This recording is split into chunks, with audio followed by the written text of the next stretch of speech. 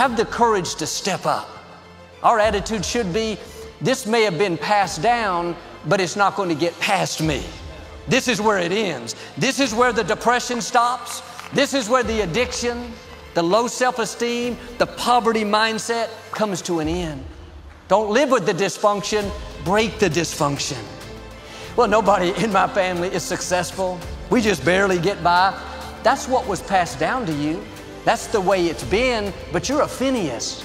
You're putting an end to that. You're called to rise higher. You're called to put a stop to that plague. But Joy, everyone in my family struggles with addictions. We all compromise. We all have anger issues. That would be a good excuse to stay that way, if not for one thing. You're a Phineas. You have the courage to step in. Listen to me, many of you right now, life's got you up against the rope, and you got to do me a favor. Like, you can't give up. You can't give in. Pain is temporary. Pain is your friend. Pain is going to take you to the next level. When you going through pain, I know what you feeling. I know exactly, because I've been there. I've done that. But you got to work through it. And the reason why most of you are not successful is because every single time stuff not going your way, you give up, you quit, you let go, and people feel weakness. They feel it. You can feel when somebody's not committed. It's hard to defend yourself when the murmuring of the voice of accusation is stronger on the inside than the voice of all the critics on the outside. Guilt is not just about what others are saying about you. It is what you are saying about yourself. Who is renting space in your mind? Who are you giving your thought life access to? I mean, why in the world would we be talking about what we might be thinking about? Because nobody really realizes this, but the mind is the battleground. You know, whatever you think about in abundance is most likely what you're going to see in your life. And there are all types of things battling for your thoughts. Because as a man thinketh, then in his heart so is he. The progression is affect your thinking first and then get it in your heart and then you become that. And I'll start it off with your thinking. It is the condemnation that comes upon you. It is the struggle that lives down inside of you that you say, what was I thinking?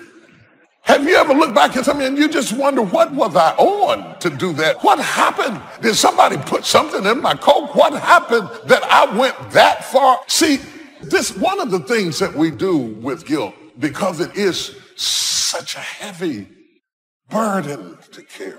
It's a heavy burden because it can only exist in places where you care. So it becomes a heavy burden to carry. So what we do is we change the narrative of what happened to make the memory more palatable.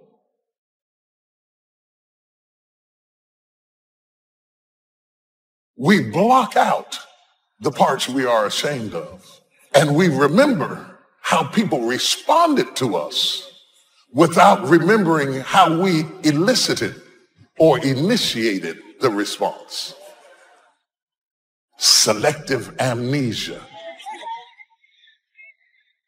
And so this story that we tell ourselves about what happened causes a certain toxicity to the soul that stops us from getting what God would give us. Because God will only fall on truth. And you have told yourself a lie so long that you can't be delivered because you can't admit the truth.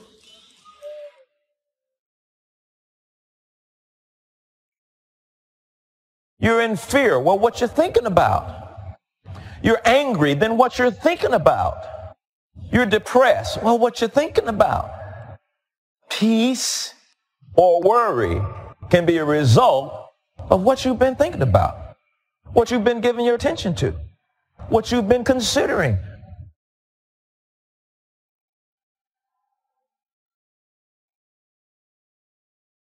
You are what you think.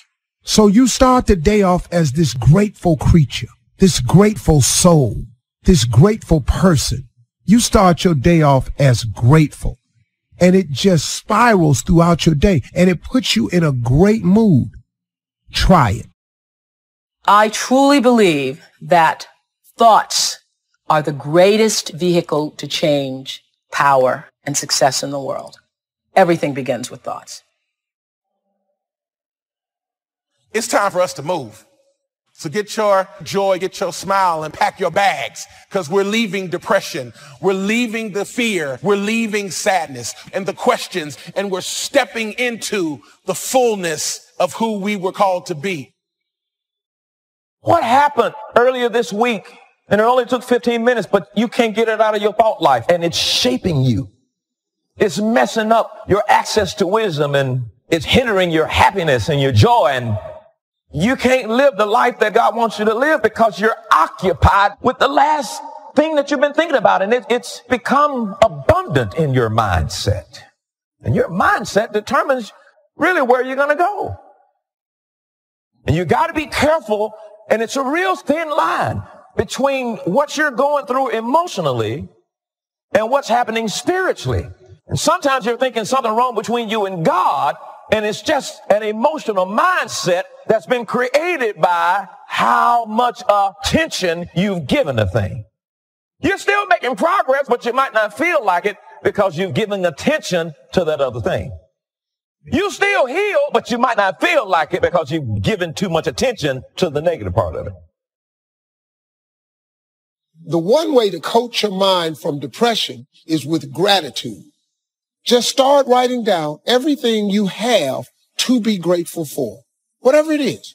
Your health, you can walk, you have a car, may not be the one you want. I ate today. I have a place to live. I got a friend that I can call and share my troubles with. And just be real detailed with it. You would be stunned how long you'll be writing.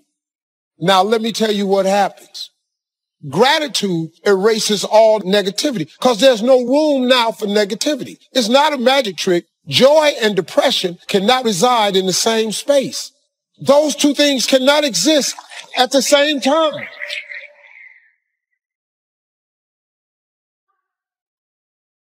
Say thank you for grace. Thank you for mercy. Thank you for understanding. Thank you for parents. Thank you for wisdom. Thank you for kindness. Thank you for humility. Thank you for peace. Say thank you in advance for what's already yours. True desire in the heart for anything good is God's proof to you to indicate that it's yours already. One of the great things about giving is that as you give, you're going to receive. What we want to do is keep the flow going. If anybody gets the bucket of love and stops and holds it there, all of us suffer. They've short-circuited the flow. They've stopped what was going on, the energy that was going around. See, you are part of an equation, and you are needed. Part of why we should begin to look at how we give up our lives is that we've got to begin to see what is it that I'm supposed to do? What is my life work? And then give ourselves to that. Because as we do that, ladies and gentlemen, I guarantee you, as you begin to take on this new era that we're in, if you decide that I'm going to begin to start living life generously, I'm going to start giving more of myself.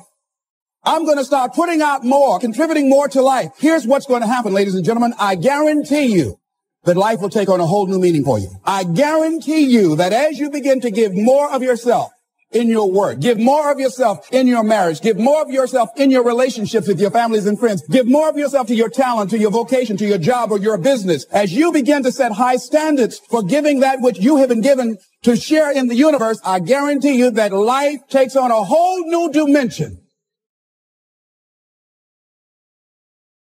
Life is worthwhile if you learn.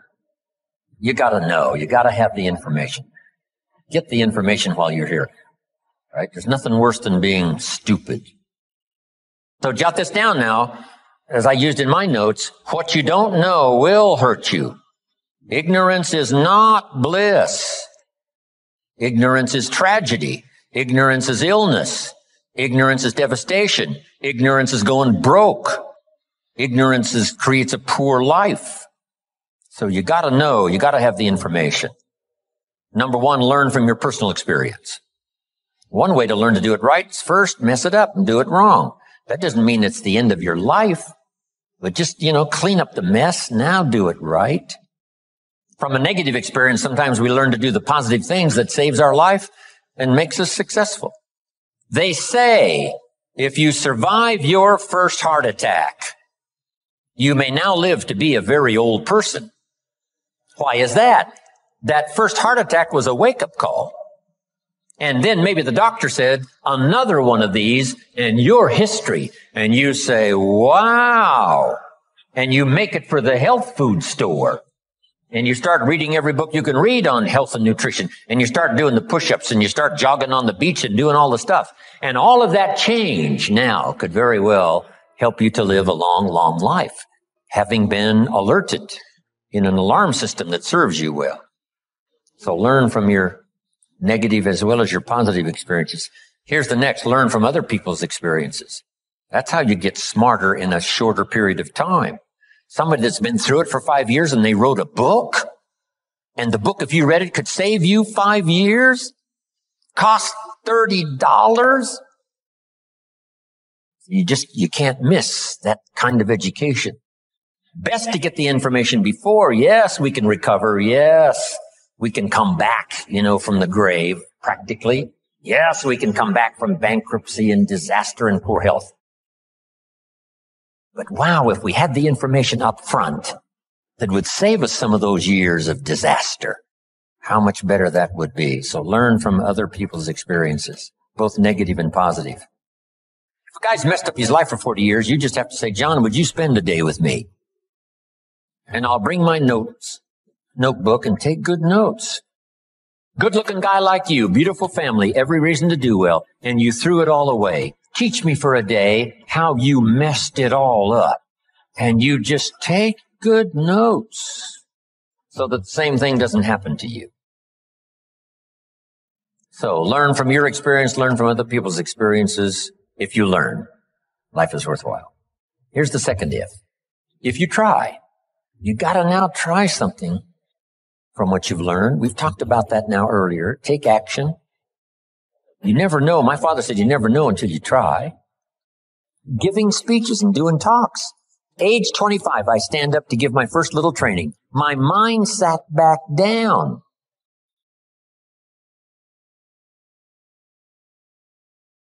I open my mouth and nothing comes out.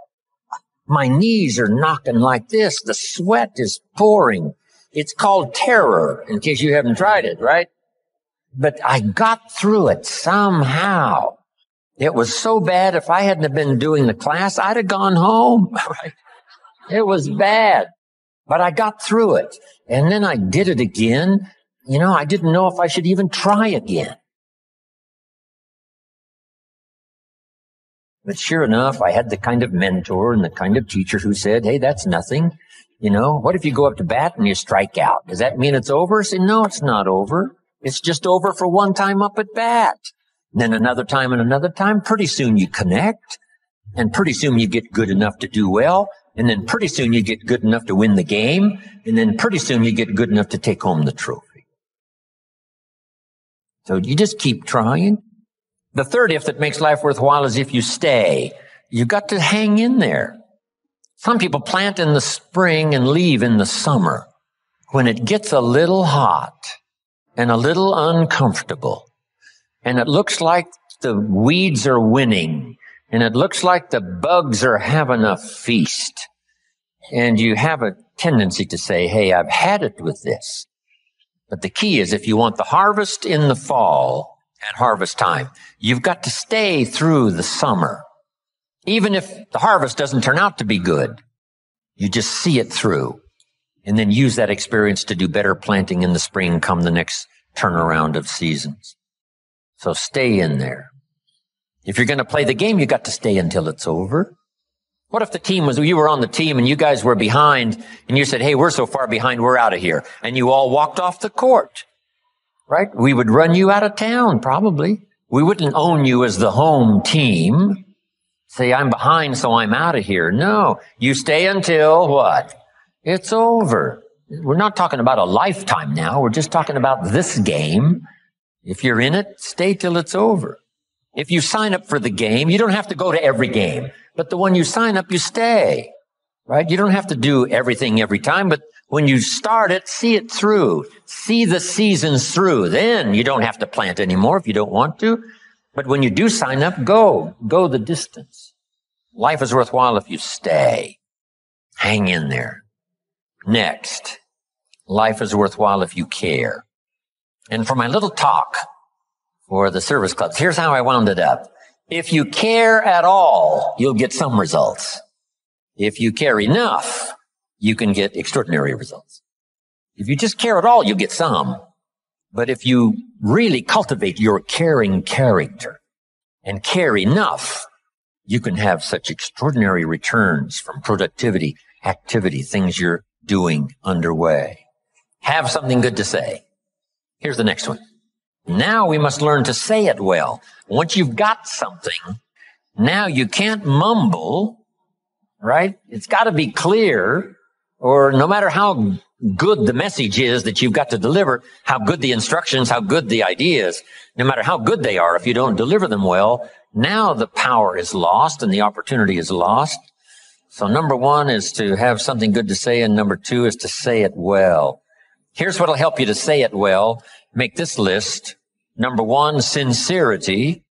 If a message is delivered with sincerity, see, that makes all the difference. If the speaker is sincere, if the father is sincere, if the mother is sincere, see, that's captivating for the children. If the friend is sincere, even covering a delicate subject for us, of some changes we probably should make. If they're sincere, see, we will give them room. Perhaps to get on our case if we know they're sincere, not just trying to criticize for criticizing's sake. If your sincerity, I'm telling you, that wins the day. Here's what can really be accomplished. Hopefully, like this weekend here, someone sincerely willing to speak and someone sincerely willing to listen. Now, in terms of lecture, book, seminar, and all the rest, we must come to this conclusion, because it's a wise conclusion, that sincerity is not a test of truth. In your study and evaluating everything, just make sure you have that in the back of your mind. Sincerity is not a test of truth. We must not make the mistake of saying, he must be right. He's so sincere. See, that might be a mistake. Why is that? Here's why. It's possible to be sincerely wrong. So sincerity is not a test of truth. Here's the only test of truth. Truth. Truth is the only test of truth, not sincerity. We hope someone will be both truthful and sincere, but we don't mistake sincerity for truth. Here's next. Repetition. To get better at something, you just have to go do it. Go do it. Accept every opportunity to go make a little talk if that's going to be your business. Get better at talking to your kids. Come up with more illustrations. Come up with more ideas. Read an extra book. How to communicate with teenagers. So you'll have something a little better to say. And then just practice it. Get good at it. Get better at it. Right? I was clumsy when I started. Now the words flow a little easier. I still struggle with the language, trying to make it clear, but it's easier now. Repetition has helped me to do that. Here's what's next in good communication, saying it well, brevity. Right? Don't take too long to say it if you can say it in shorter sentences and shorter time. One way to learn brevity is to talk to kids. You talk to kids for 30 seconds and they say, how long is this gonna take? It's already too long, right? 30 seconds. I mean, they got games to play and things to do. They can't hang around for, an hour's discourse. So talk to kids. It helps you to make it more brief. The storyteller tells us Jesus wandered around the countryside in putting his 12 together. And as he wandered around the countryside, every once in a while, he would say, you follow me. See, that's short. Why could he be so brief and so short with that simple appeal? Jot this down now. Probably for who he was, not just for what he said, but for who he was. There was something about him when he said, you follow me. See, probably his reputation, probably his manner, probably with how he said it, irresistible. So here's what's powerful.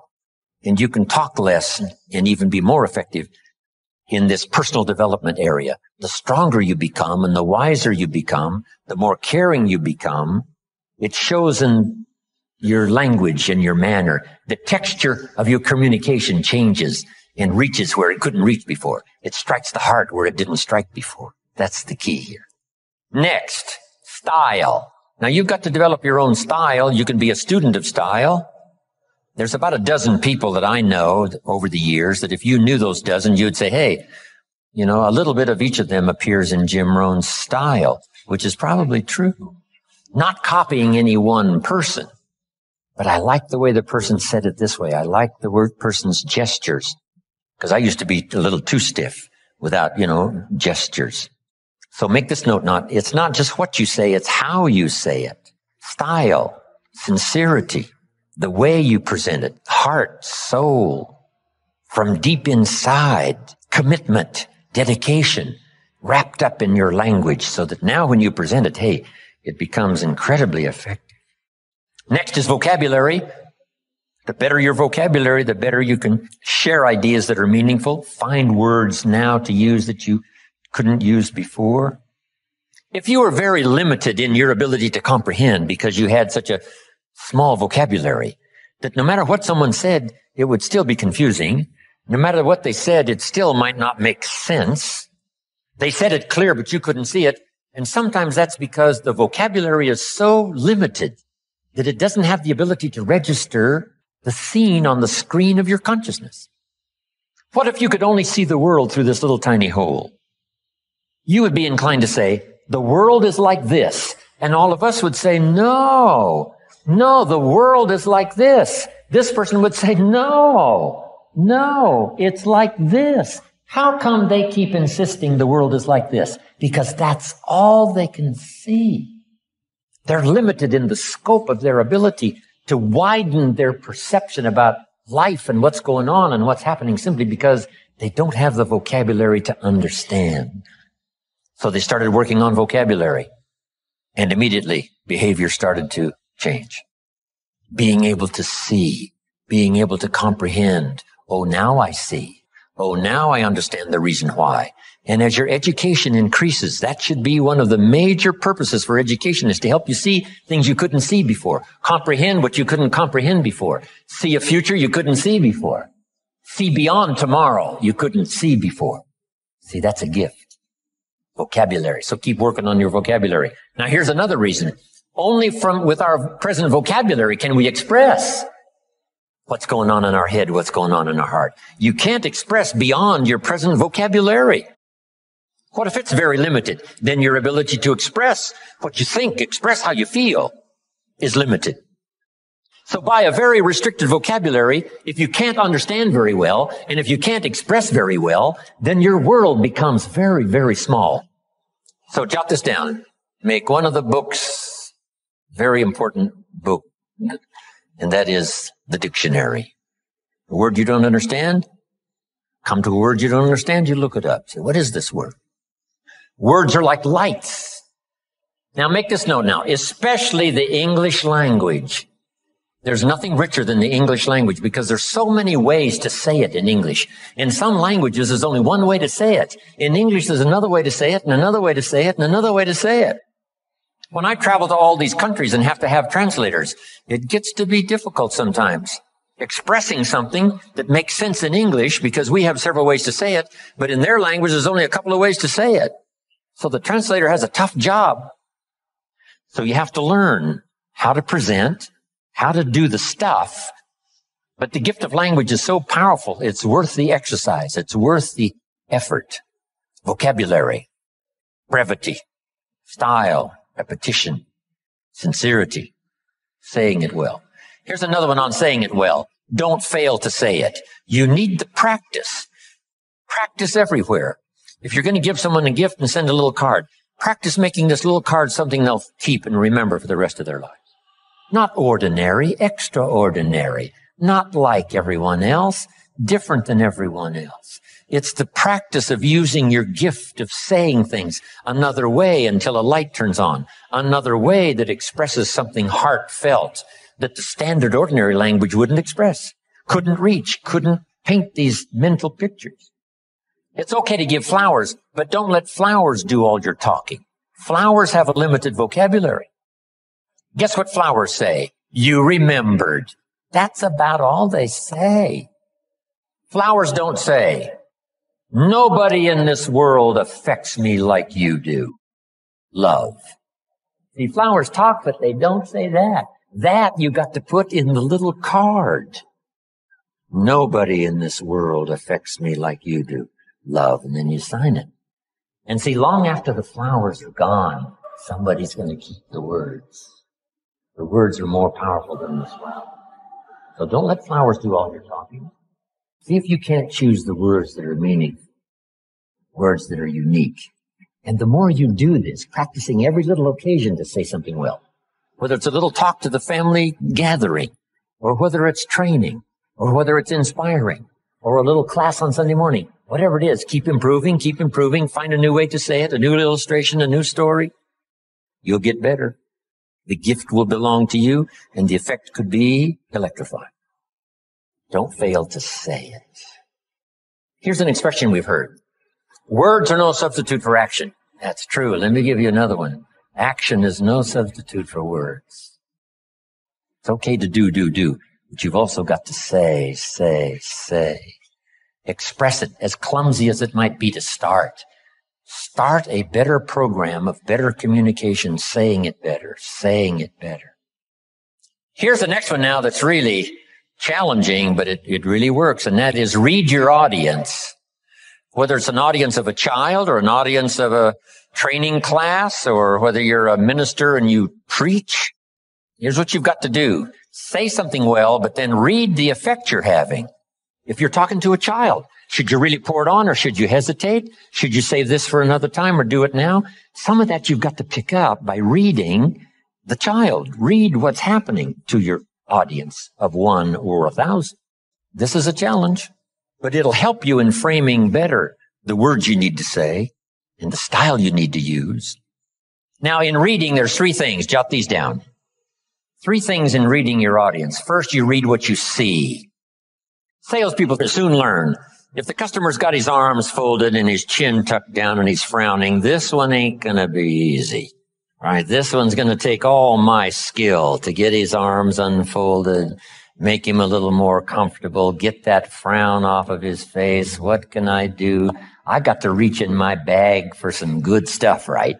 To see if I can't sort of change the situation. And what causes us now to do those amendments in our presentation? It's reading someone's body language, right? What's happening? Here's the next one. You've got to read what you hear. If it's a two-way conversation, you got to listen as well as talk. Mama said 2 ears, 1 mouth. Listen twice as much as you talk, at least, maybe more. Listen so that you can now know how to proceed, especially if you're talking to a child. You listen so that you know how to proceed. And by listening, you pick that up.